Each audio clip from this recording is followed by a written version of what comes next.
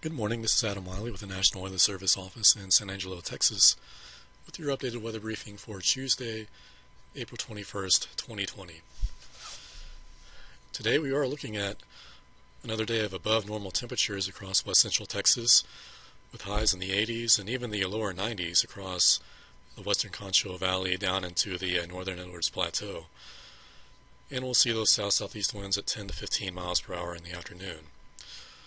Also, we are looking at the possibility of isolated thunderstorms this afternoon, mainly east of a line from Coleman to Junction. And looking at our threat for severe weather, we do have a marginal risk for thunderstorms, some of which could be severe, mainly after midnight tonight for most of west central Texas. Those main hazards are going to be hail size to the quarter to half dollar, along with sustained max winds of 60 to 70 miles per hour in any of the stronger thunderstorms.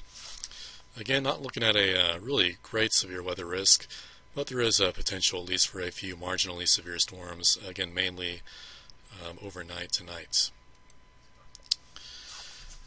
And like I mentioned, we do have those rain chances tonight. Looking at lower end amounts of rainfall, generally under 1/10 of an inch.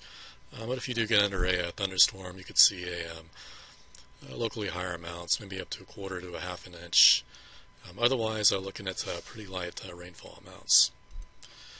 Then for your Wednesday, we will see some lingering showers and thunderstorms Wednesday morning, mainly across the heartland of the hill country.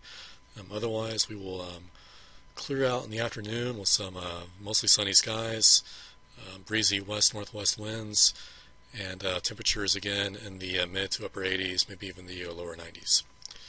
Thanks for listening, and have a good day.